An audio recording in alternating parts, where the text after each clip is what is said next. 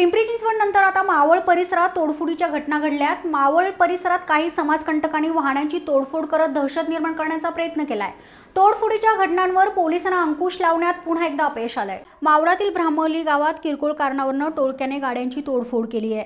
या 4 चाकी 4 आणि मोटरसायकल 3 या गाड्यांची तोडफोड करून काही महिला पुरुष ग्रामस्थांना मारहाण करण्यात आली आहे। संपूर्ण गाव भीतीच्या छायेत आहे। लोणावळा ग्रामीण पोलिसांनी या गावात धाव घेतली आहे, तोपर्यंत टोळके पसार झाले होते। नेमकी गाड्यांची तोडफोड का केली याचा तपास लोणावळा पोलीस करतायत।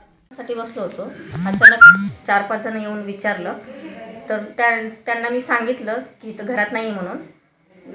थोडासा आमच्या म्हणजे रस्त्यावरनं वाद होता म्हणून ते लोक कोण मला फक्त विचारलं म्हणजे भावासाठी, तर मी त्यांना सांगितलं नंतर या।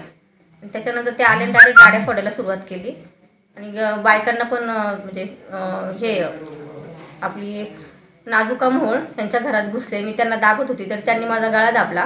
गळा दाबताना मी 2 जणांचे चेहरे बघितले आणि मागून दुसरे 2 जण आले, त्यांचेही चेहरे बघितले। बाकीच्यांचे मी त्यांना ओळखले नाही, पण त्याच्यामध्ये एक हनुमंत काळे, अक्षय काळे आणि सागर काळे आणि 1 2 3 अनिकेत काळे, तेजस आणि कोण संदीप अशी त्यांनी नावं घेतली। 15-20 जण होती। ते लोक खालून कीर्तनासाठी आले, लोक वरती येस तोपर्यंत हे पळून गेले।